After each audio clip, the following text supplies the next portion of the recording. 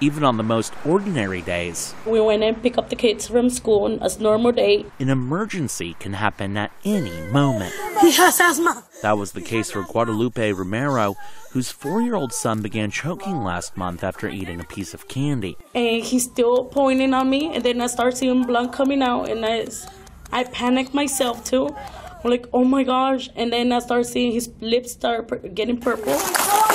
But Austin police officer Jason Wright says they train for those moments. We respond to a lot of crisis incidents pretty much daily.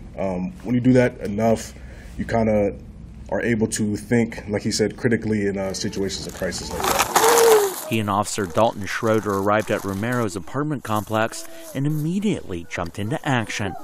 I literally saw the car, how he stopped it. I run back and I'm screaming like, no, come here, my son.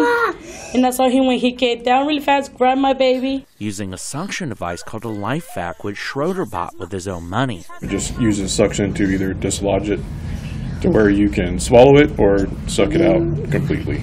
The officers were recognized by the department Wednesday, with Romero speaking about how grateful she is for the officers. Makes me sad and at the same time thankful with these 2 officers that got there really fast, that my son is still with me. And from little William, look at this big hug.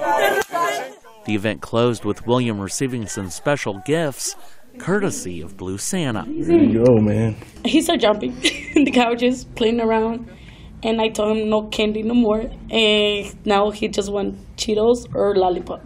Reporting in Austin, Andrew Freeman, CBS Austin News. Thank you for watching. Please hit the subscribe button and get the latest news by downloading the CBS Austin News app.